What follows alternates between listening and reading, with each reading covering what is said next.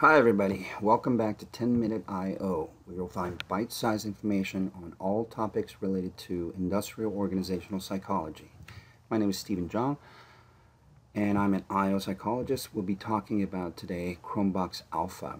One of you emailed about putting out an SPSS tutorial on Cronbach's alpha in terms of alpha or reliability as a whole. There's another video just on reliability or different types of reliability.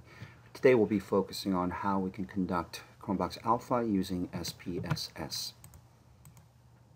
Before we get started, let's take a quick quiz. Cronbach's alpha or coefficient alpha is a statistic used to quantify which measure of reliability. A. Test retest. B. Internal consistency. C. Inter-rater. Or D. Equivalent forms.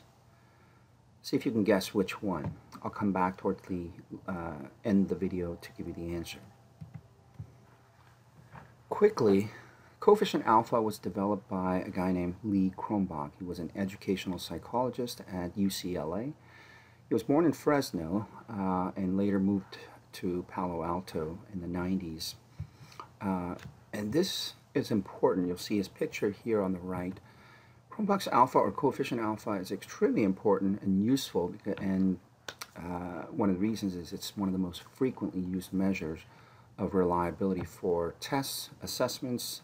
When I say tests, by the way, tests are basically a set of items that have a correct answer. Assessments are mostly, I'm referring to personalities, values, interest assessments. Coefficient alpha tells you how similar each item is in measuring the same concept or construct. So if you think about shyness as a concept, we don't usually ask a single question to measure shyness. We usually ask a set of questions, anywhere from, let's say, 4 to 10 items, that measure shyness from different angles. And so that's what I mean by each item. So we want to make sure that all of those items that are designed to capture that concept of shyness are in fact moving in the right direction or capturing the same idea. Coefficient alpha ranges from 0 to 1. You'll never see a reliability of 1 unless you're asking the same set of questions over and over. Typically what you'll see is reliabilities from 0.7 to about 0.9. I show a general rule of thumb for gauging reliability. Less than 0.4 is generally considered poor. Between 0.4 and 0.7 considered moderate. Anything above 0.7 is generally considered good. Now, depending on who you talk to, those numbers could vary slightly. But also keep in mind that just because the reliability is at 0.68, 0.67 doesn't mean that it's a bad test. It just means that you might have to tweak a couple of things with the items in order to make it generally acceptable. Before we get on to the SPSS, I'm going to be using this as an example. So this concept of transparency. If you think about someone who's transparent, is someone who is completely comfortable being themselves around you, around others. So here we formally define it as one's willingness and ability to communicate one's thoughts and feelings free from deceit, being easy to detect, someone who is completely comfortable being themselves. So you can see how that concept is captured using these 6 items. The first 3 items are getting at the thoughts, feelings, and motives. My thoughts are easily perceived by others. Second one is feelings. Third one is motives. Item number 4 says, I often behave with clear intentions. There's no deception. Number 5, people in my life know how I feel about them. Number 6 is getting at, I see myself as a good person. Now, this is measured using the 5-point Likert type scale that you see on the bottom. Strongly disagree to strongly agree. You've seen these scales.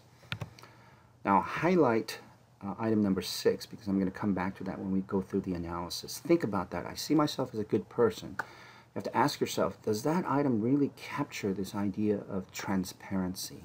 And we'll see how that does. We'll see what the data tells us about that particular item. Let's go on to the database here. Data file, I just opened up in SPSS.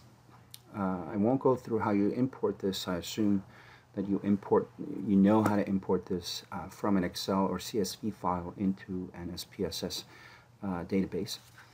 But the first column here shows the case or the subjects or individuals who have taken the assessment. So you can consider number 1 here, Joe, number 2, Sam, 3, Susan, and so on. And we see that we have a total of 120 subjects or cases, 120 people who took the assessment. Column 1 shows transparent item number 1, item number 2, 3, 4, 5, and 6. So we have 6 items that measure, again, all collectively designed to measure this concept called transparency.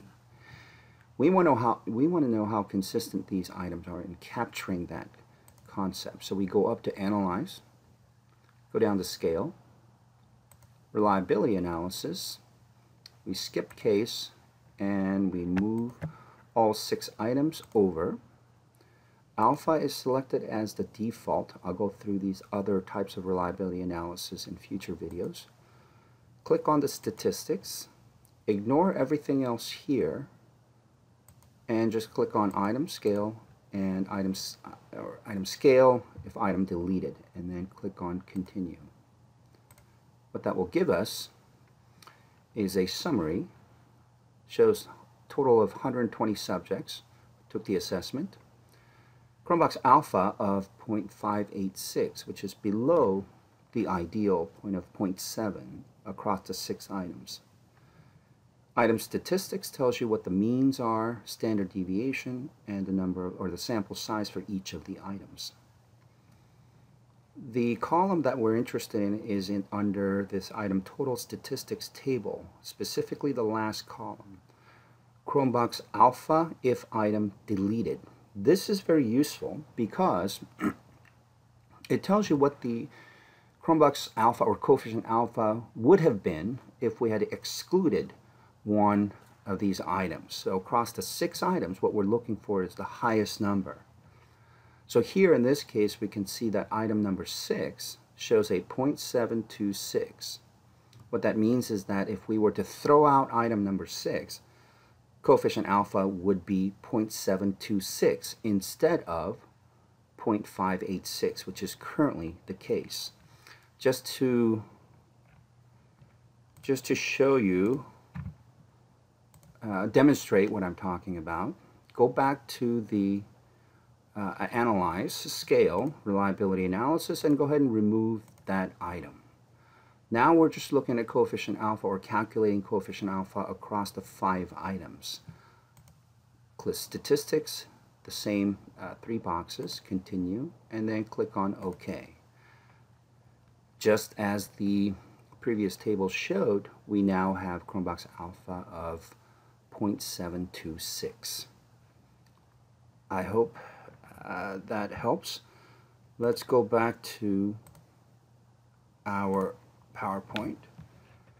And that's why, if you think about that last item, I see myself as a good person, the reason why that came out as suspicious or not as consistent as other items is, if you think about it, I see myself as a good person really isn't getting at this idea of transparency, right? And that's where this coefficient, calculating coefficient alpha and looking at that last column can be very helpful. Going back to the quiz, if you guessed internal consistency, internal consistency refers to the degree to which the items in a given test, again collectively, a set of items in a given test are collectively measuring the same concept or idea, also called a construct. With that ends the tutorial for Cronbach's alpha using SPSS. If you liked the video, please don't forget to share and subscribe. More to come soon. Thank you for watching.